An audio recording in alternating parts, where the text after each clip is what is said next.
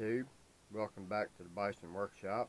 I'm Bob, and today we're going to do part one of a monitor fix. I have done this before successfully with my son's monitor. I don't know if I did a video on that. I don't think I did, but anyway, we have the same problem. I left today to go to DMV to get my truck tags renewed, and when I got back, the electric was off. Well, it was off till about 4 or 5 o'clock, and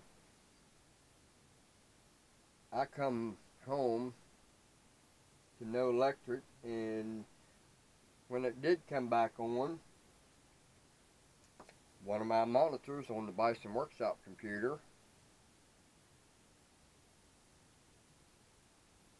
stopped working. And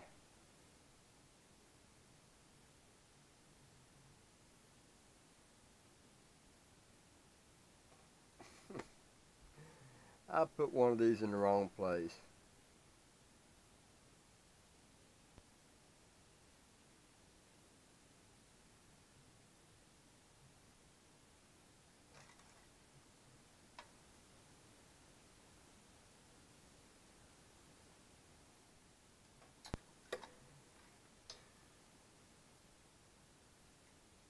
I will be damned.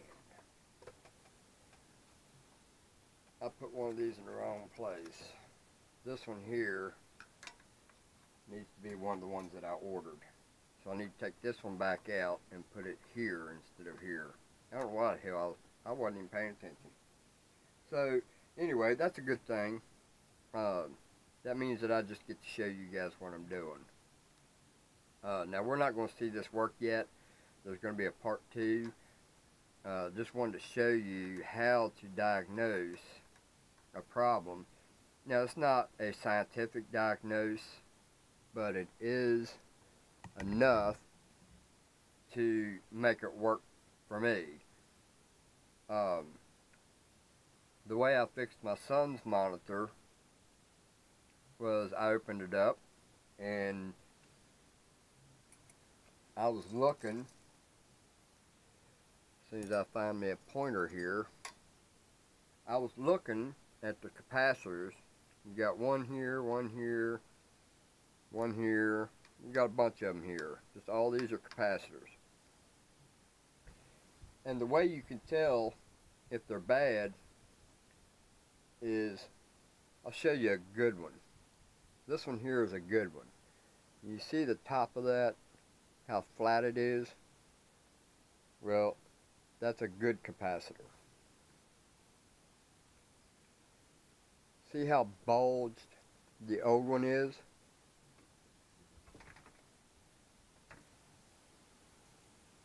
Right here, on top of that, you got a bulge. Well, that's a bad one. So I went and counted all the bad ones. This one was bad, this one was bad, this one here was bad that I put the wrong one in, so I got to take that one back out because this is the one that went in. It's supposed to be a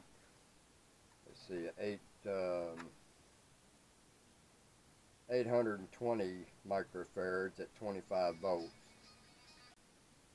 So I'm going to have to take this one back out and put it here because I had this one to replace, which was here, and then this one.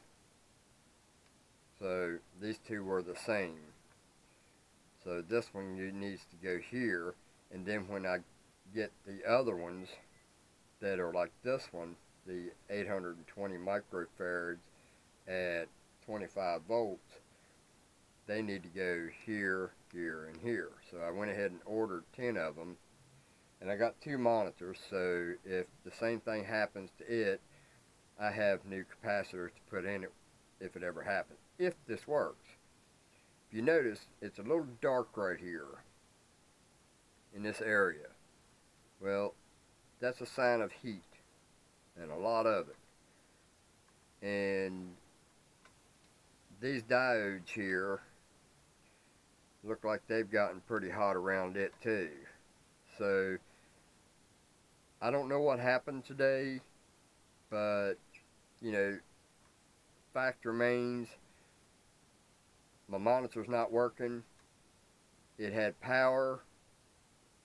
The computer seen it because it beeped every time I plugged it in, and the blue light, power light on the front was flashing. So every time I hooked it in, it would sound like it's actually connecting, and the other monitor indicated that it was switching to the main monitor. So the taskbar was going to this monitor that was not working. So I'm betting that once I replace these 5 capacitors, I'm betting this thing will work. There's not really a whole lot more that can be wrong with this except for the capacitors. You know, it could be a resistor, it could be a diode, it could be any number of things, but this is the obvious problem. So we need to fix the obvious problem before we fix an unobvious problem. So if we fix the obvious problem that only costs us $4.24 to fix, and have enough to fix both monitors, that's a no-brainer. So we're hoping that we get lucky and this $4.24 worth of capacitors will fix this problem. And the only reason it's $4.24 to fix this computer monitor is because these are the ones that goes here, or here and here. So I have these two. I ordered 10 of these that are like this one right here, these two.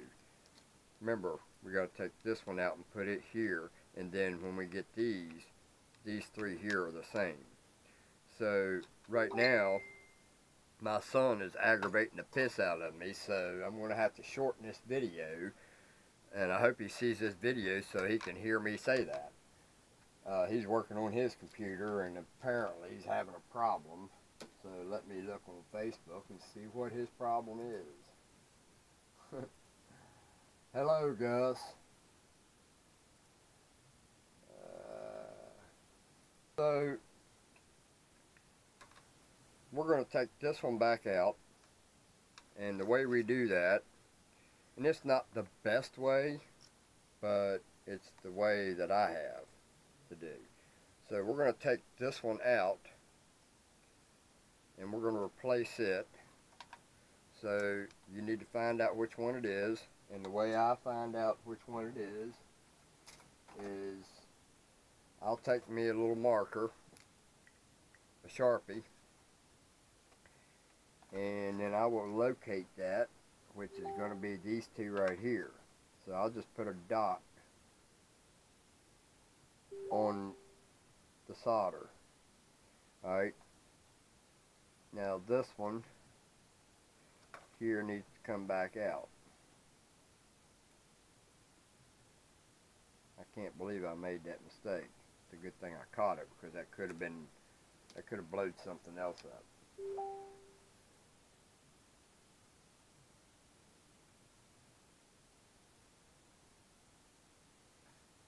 So let's go ahead, and my soldering gun is about a piece of crap. So we're going to take and desolder this. This is my desolderer. So we just take, melt that, and I may have to go get my other soldering gun because this one here is about had it.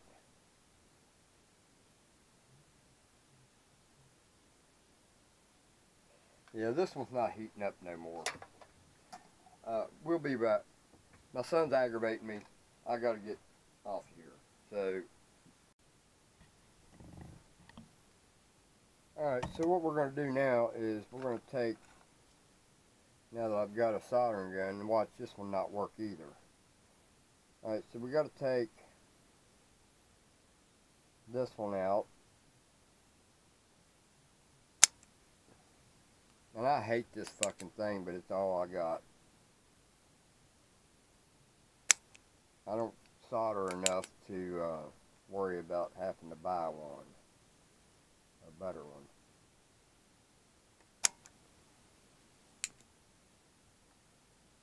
I don't know why they didn't make this metal. Because you got to actually have it up on there and ready to do it, because the solder gets cold before you actually have a chance to get it off of there. There we go, that one worked okay. Yeah, I don't like these damn things here. Alright, so now we're going to take this one here back off.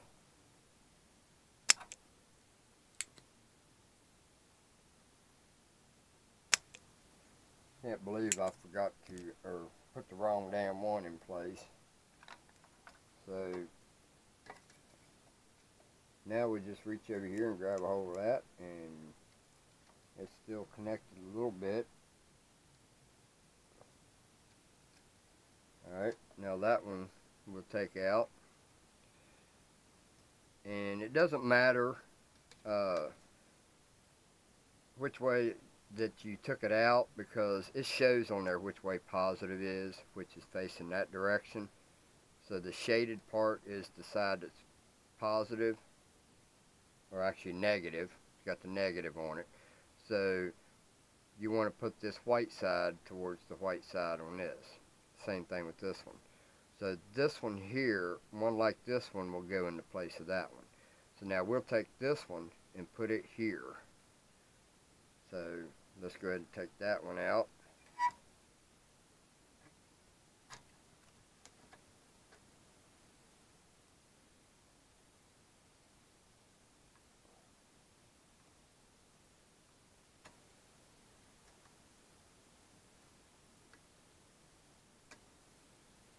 Alright. So now we'll take this, straighten it up somewhat. And remember, the shaded part goes towards the shaded part on that.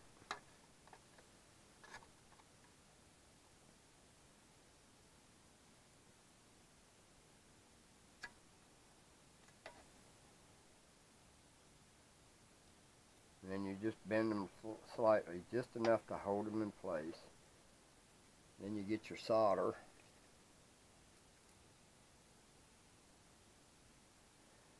And you resolder it.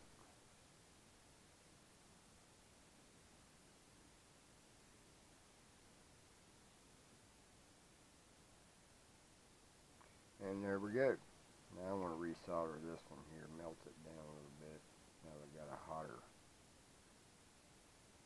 iron. Alright, so now we have to wait to get the other part. And you can see that one got pretty hot. So let's just hope this works after we get all the bad capacitors done. So, you know, that's all we can do.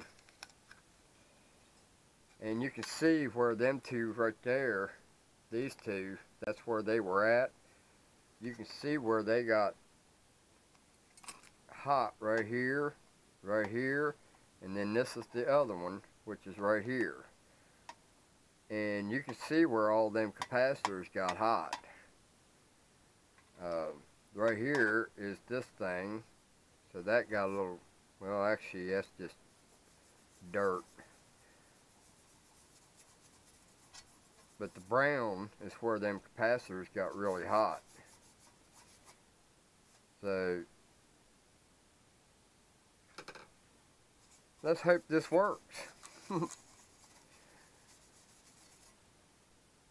So I've already ordered them, and as soon as they come in,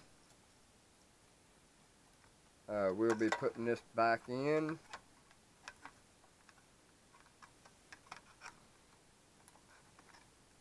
Like so.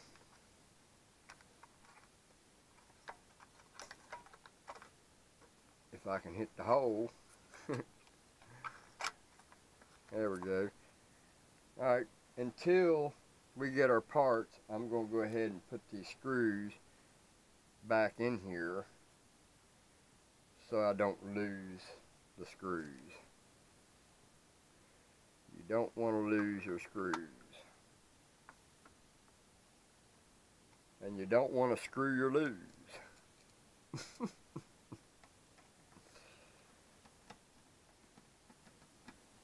Is that the right one? That thing goes here.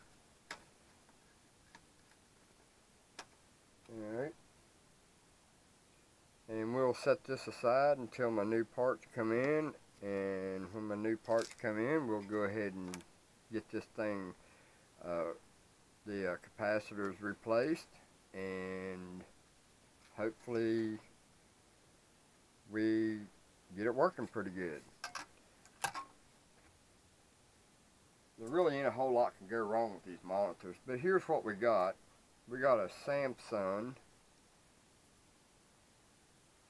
SyncMaster 943 BWT. This one here is the one that was bad.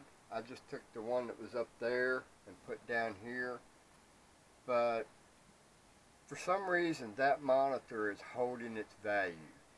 Now you can go buy this Dell, all three of these.